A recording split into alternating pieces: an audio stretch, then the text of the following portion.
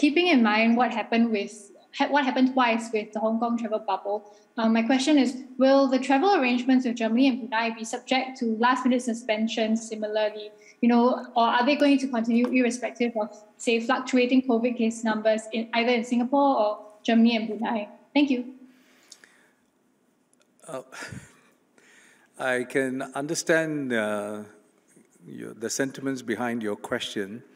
However, these vaccinated travel lanes are materially different in the way they are developed compared to the air travel bubble with Hong Kong, previously discussed. Because the ATB was a bilaterally negotiated process to arrive at an arrangement that both sides could then sign off on and move forward. In the case of the vaccinated travel lanes, these are actually moves that we are making. It is completely within Singapore's jurisdiction and control in terms of the measures and the moves. So in the case of Germany, for example, they have already opened travel for Singaporeans to go into Germany.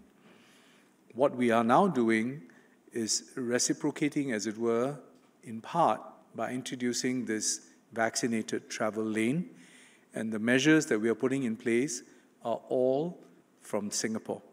I've had a discussion with the German minister who welcomes this initiative, and he thinks of it as a potential model as to how travel can resume systematically and safely.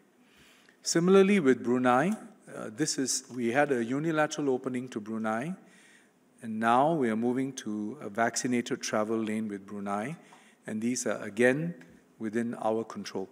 So the short answer to your question is that this is not a case where the situation might change because of circumstances, and therefore we pull the plug on the VTL.